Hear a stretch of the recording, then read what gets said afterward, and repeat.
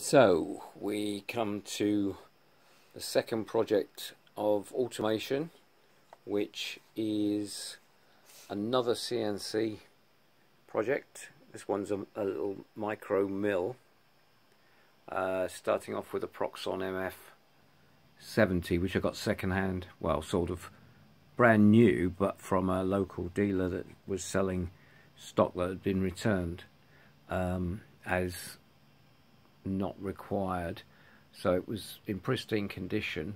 But as you can see, the Y and the X axis are still driven by thumb screws, cogs, but the Z axis I have now modified with a NEMA 23, which is a little bit overkill really, but we'll see how it goes. I may be able to substitute that for a NEMA 17, but it seems to be working fine as it is, so I won't. Using a typical Taiwanese driver board here, 6550, TB 6550. It was the original e-bore one, but obviously that outgrew itself. So I've got all the electronics. I've got all the other the older motors that were too small for e-bore. So this is born of e-bore, as it were. So it's called MINIM-e. MINIM-e. Yeah, crazy.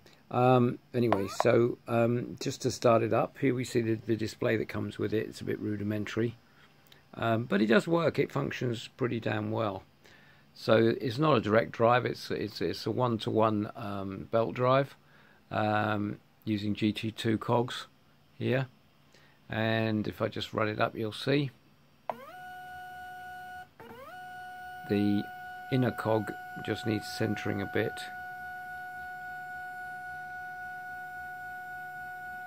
But as you see, it's pretty damn smooth. And it will go.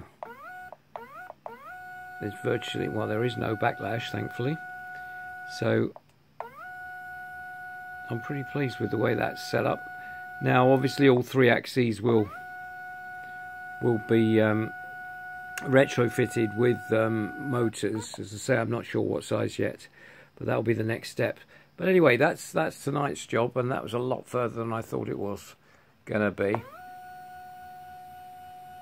Pretty well smooth that.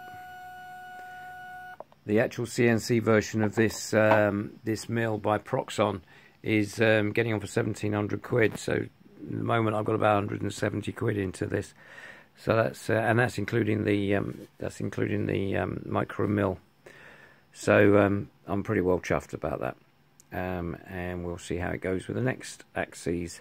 I'm going to get e-bore to mill the brackets, or I might just do them by hand, but be an exercise to mill the brackets for the X and Y axes. So we'll see how that goes. But I've got all the drivers, I've got all the motors, got all the bits, just except for the couplings here, which I'll need to get. And I'm not entirely sure yet whether they're going to be direct drive or whether they're going to go on a dog leg here and become just small belt drive, one-to-one again. Jury's out on that one as well. Anyway, that's the first video of the MINIM-e project. Oh, you can see Mr. Revox in the background. These are sort of evening jobs. I'm still waiting for the components for this to come from Germany. So that's just sitting there waiting for bits. All right, take care.